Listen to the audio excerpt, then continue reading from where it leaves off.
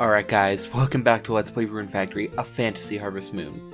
So, we're here. Finally in the winter, we can actually make progress, do things, and let's head outside and listen to the music.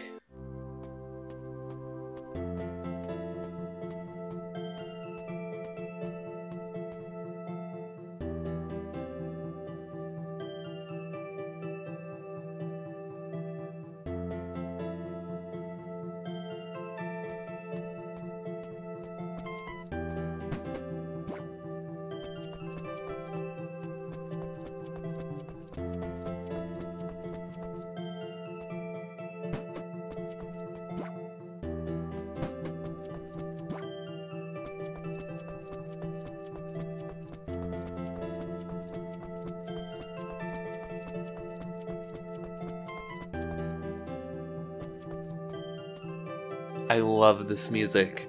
It is actually really great. Now, white grass, pure and ephemeral. This grass often goes unnoticed in the snow. We are going to ship this one. I can mark that off my list. Now, I'm going to take care of my chores for the day. I'll see you in a moment. It's an ephemeral style.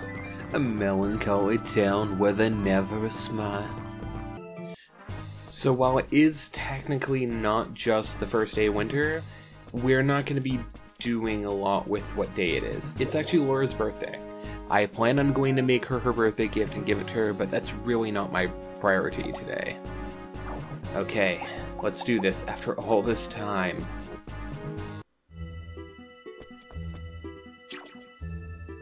Hey, Mist. Mist? I've never been here before. It's so beautiful. Look at how pristine the water is. This would be a great place to bring a date, don't you think, Rune? Huh? I guess. But it would never do with all these monsters, if you say so. You know, Rune, sometimes I just don't get you. You don't get me? Say, this cave is called Misty Bloom, right? Part of it's the same name as mine. Isn't that kind of strange? Do you think it might have something to do with you? Nah, I doubt it. Okay. Well, I'm gonna head back now. Watch yourself. I guess there's no point anymore in asking her why she's always at the new caves I go to. Alright. Oh, I almost forgot. You can only enter this cave in winter, so if you're in there for a long time and it turns spring, I won't be able to come out. Exactly, so keep a careful eye on your calendar. I suppose if you had the teleport magic book, you'd still be able to get out even in spring. You can even buy teleport at the library. Okay, toodaloo. Okay, so here's one enemy. I think these are high orcs. And we just got cheap cloth. High orc, HP 122, attack 72, defense 14. He can both critically hit you, and all of his attacks are water-based. Should you tame him, he'll harvest crops for you. If you defeat him, he can drop cheap cloth or quality cloth. The crappy drop. Alright. I'm just gonna break this. There we go. So, it has been an age and a half since I've taken on these dungeons. The Skyfish, HP 107, attack 68, defense 11. His attacks can inflict seal. They're water-based, and he can cast the spell Water Laser. Should you tame one, they'll water your crops for you. If you defeat them, they can drop fish fossil, water crystal, and blue crystal seeds. I haven't, really been able to practice any of this, of course, and so I'm kind of behind on it. So this will all be kind of new to me, in a way. I haven't played this game in probably 4 years? Or this part of the game in 4 years? Arrowhead, of course. The Orc Hunter, HP 216, attack 69, defense 19. Its attacks can paralyze, so be careful. Should you tame them, they can harvest your crops for you. Should you defeat them, they'll drop arrowheads and earth crystals. And I, of course, got paralyzed. Okay, oh wait, no, I do have the paralyzed heal item. I was like, I guess I don't have it on me. Cool. Saves me energy. I'll deal with clearing fields and all that later, but for now, We're just going to focus on making progress. Oh. Ah, so spooky. Alright. I'm actually, just for my sake, going to bring up the map I had made up. Just to be sure I'm not passing by something I'd rather, you know, make note of later. Okay, yeah, I believe I did pass something up, and that's why I was checking. I'll take care of that in a moment. I'm shut in! Hitodama. HP 132, attack 70, defense 3. His attacks are all water-based and wind-based. He can use Water Laser as well as Sword Storm. Should you tame them, they'll harvest your crops for you. And he has no drops. Oh, okay. Yeah, no, we're not dealing with you. Yeah, those things are a total pain, and they're kind of a unique enemy in that they don't actually pop up in other Rune Factory games. Shira. HP 113, attack 74, defense 13. His attacks are wind-based. He can seal you. He has a Water Laser skill and Life Absorber, a dark ball that will absorb half the damage he deals. Should you tame one, they'll water your crops for you. Should you defeat them, they can drop fish fossils, water crystals, and agua elements. Mind you, this also isn't a picture of them, this is actually a picture of the skyfish. I just couldn't find a good one online. A version of them does, but it's not a weather cloud like these ones are. That one's more of like a, how to put it? The other one's name is Eris, and they're kind of like the descendants, I guess, of those ones. They're purely wind-based, though, not water-based like these are. So it made actually kind of researching them kind of a pain. Okay. Shadow Panther. HP 117, attack 78, defense 12. His attacks can critically hit. Should you tame them, they'll act as a combatant for you. Should you defeat them, they can either drop wolf claws or tech bottles. Ah, Shadow Panthers? There we go.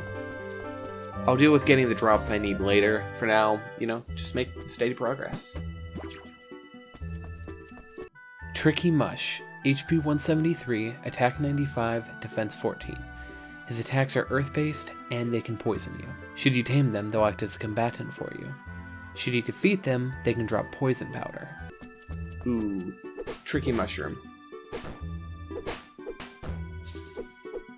I'm trying to face you. There we go. Oh, level up. Nice. It's actually proving that these guys actually have a decent amount of experience, because I haven't leveled up in a... Well, I have leveled up recently, but it took a while. I'm now level 84.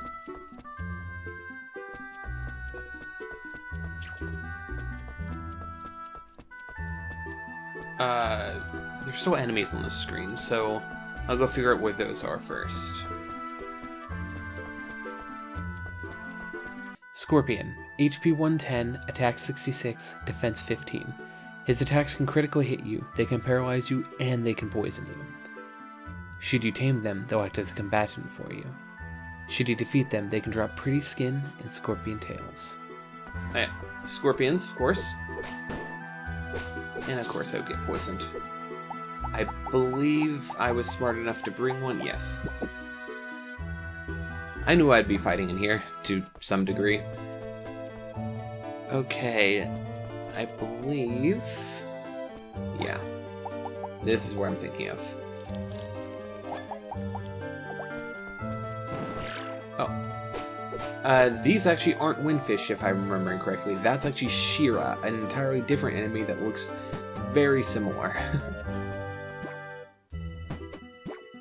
Once again, I'll actually clear these later and get the resources I need, but for now, you know, just grab a few of these items. I might need them later, after all. There's, of course, fishing points, water everywhere you can gather water for your watering can from. This is actually a great place to grow crops if it wasn't shut 3 months of the year. Yeah. Now, there will be one more here. Neat. And the boss door is officially open. Okay, yeah, you know what? I don't think it's a... yeah. You're not just in the boss battle yet. As you may have noticed, I've been showing off monsters in the little, like, Monsterpedia bestiary thing I do. So we're actually going to be going to fight the boss. Let's do this.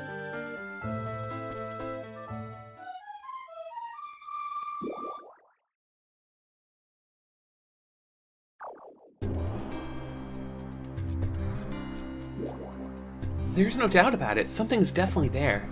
You think so too, Mist? Yes. I think you're right. You better stand back. Alright. The Siren. HP 1300. Attack 74. Defense 13. Magic defense 10. Fire defense 80%. Wind defense 15%. Earth defense 30%. And a complete immunity to water damage. When she attacks, she can attack with 2 lasers at first, a paralyzing song, and she can heal herself. Partway through the battle, she'll start summoning Hitadamas, and should you defeat them, she can always resummon them. When she's enraged, she can fire a water laser that actually fires 4 beams. Like most bosses, she will not drop anything. And also, like most bosses, she is untamable. Alright, so she swims around down there.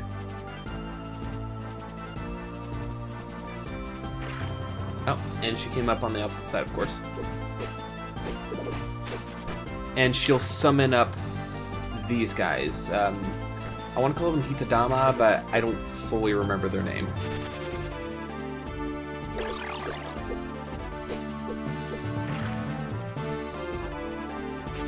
So I'm just going to dodge this guy rather than trying to use magic or anything to take him down.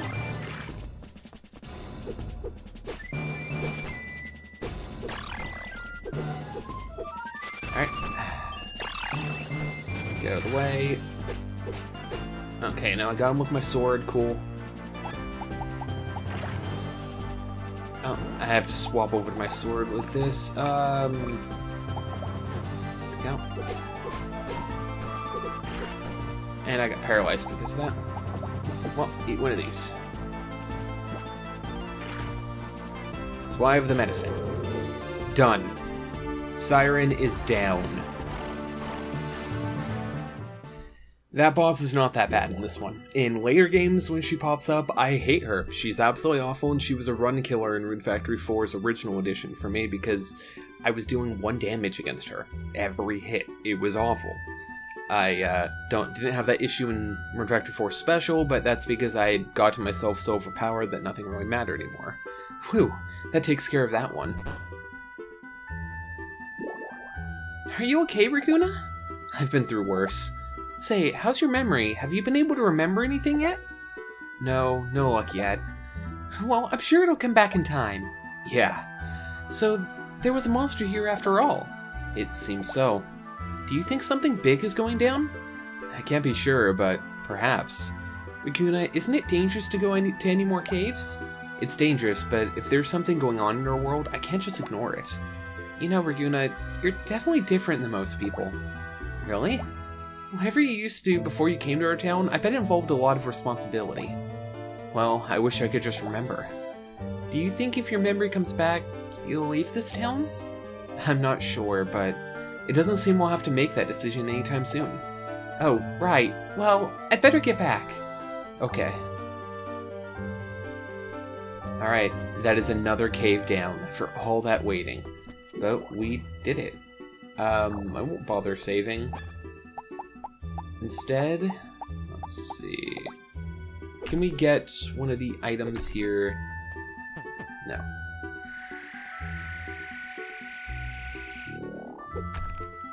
Oh, there we go. Aquamarine. That's all I actually wanted to mine out of that spot. So, I'm actually going to clear the fields a little bit and try to open up the next cave. You guys will be sticking around with me because it has been a while, and, you know, I just want to talk to you guys. It's fun. Well, I have this one open down here. Figure I'll just use these for energy while they're here. It's probably going to be something like 100 tilde squares or something. So I'm going to have to figure out how many of these that is. That is a 6 by 6, so that's 36 squares here. I'm probably going to cut around a little bit, just so you guys don't have to watch all the boring stuff, or maybe I'm just speeding this up while I'm talking. Who really knows? Just so you know what I'm up to, and, you know, you can follow along if you want to. Otherwise, you're just kind of, you know, using me as background noise while you're playing, which is completely understandable. Alright, I'm actually going to head out of the cave from here. I can always come back and finish this up. I guess I'll take care of these last couple branches, but I'm about out of energy. So let's head to the bathhouse and also give Laura her birthday gift.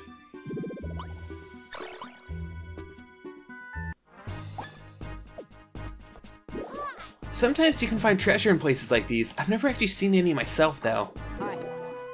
Papa's a brilliant doctor, I'll give him that, but why does he want to live here in the middle of nowhere?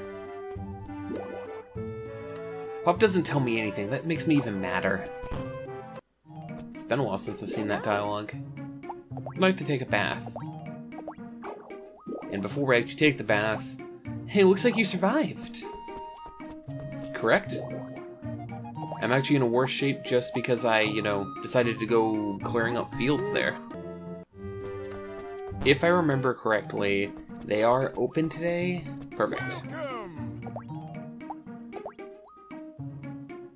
Raguna, recently, you're more, how do I put it, fierce.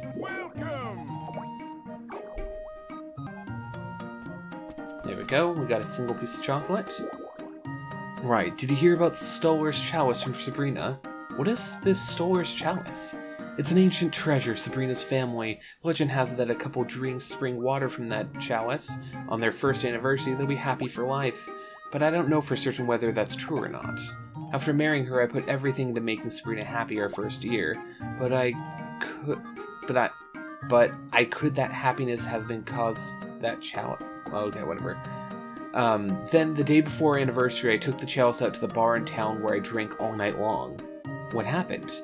I was drinking by myself at first and was getting happily drunk when a strange girl came in and sat next to me. We both got drunk and ended up drinking from the chalice.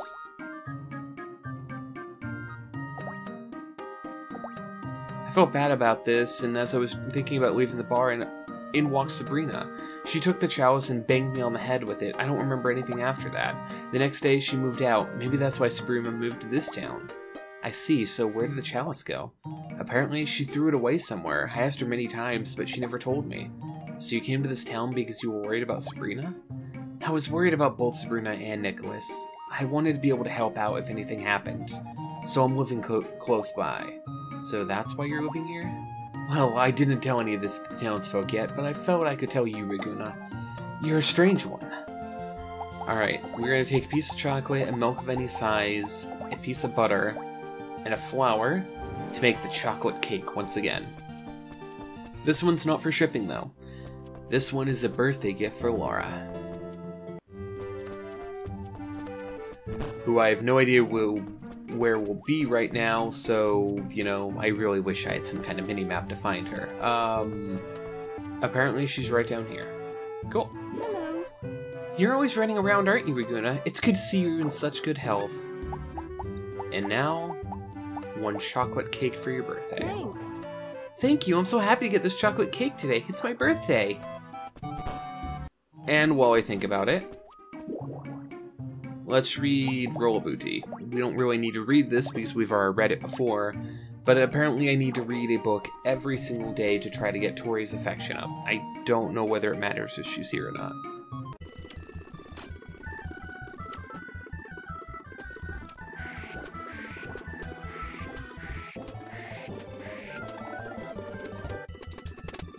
It's better than Seal or something.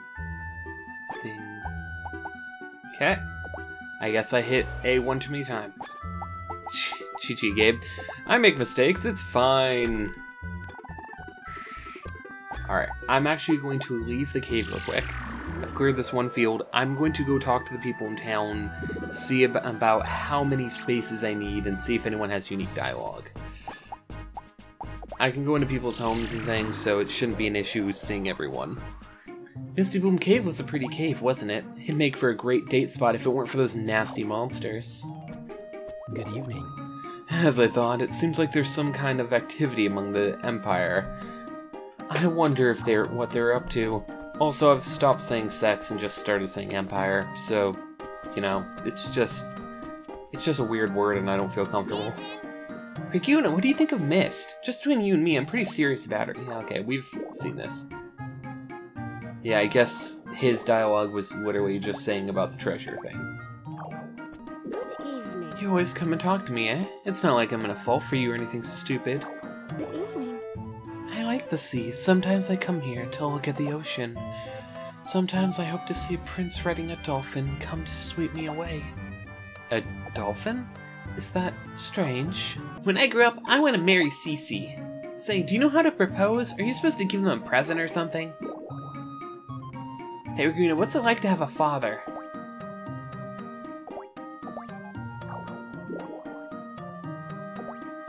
So I guess a lot of these people just don't have anything to say about me clearing the cave, or they just won't say it because I talk to them after hours and their way they're coded is weird. But, you know, whatever. I guess that's not too important. I'll just head into Misty Bloom and start clearing it out.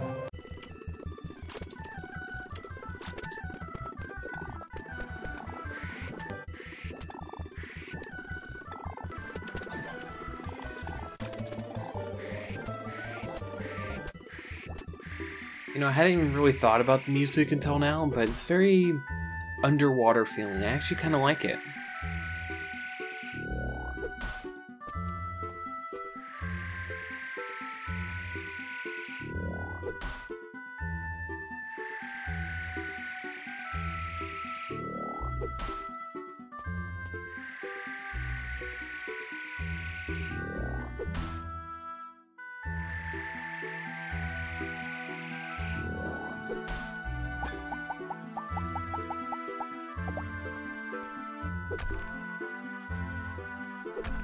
Alright, so I believe these fields are 6 by 6. Yeah, they are. Which means I'm going to have to do this like 4 times. Or maybe not. Let's see. Yeah, okay, I only have to do this twice. Cool. I wasn't sure how far that reached or what kind of shape it used.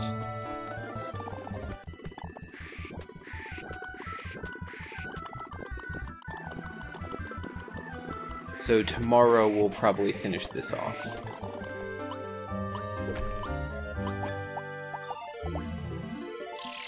Skill up, nice. Alright, I'm actually going to call the episode here. So today we did it. We beat Misty Bloom Cave. We've cleared out the fields a bit. We're going to finish tilling the soil that we need to and move on to the next cave. Tomorrow we're probably just going to... Honestly, we might just go through the next cave tomorrow. We might just head in, actually start clearing out some of it, and call that good. The reason being is that, yes, I do have things in Misty Bloom I need to do, but it would be easier if I had better tools. So if I were to wait until I got to the later dungeons, got the tools, I could actually easily get all the items I need from, like, the rocks and fishing and everything. Then, guys, next time on Let's Play Rune Factory, A Fantasy Harvest Moon, we'll be doing just what I said. See you then.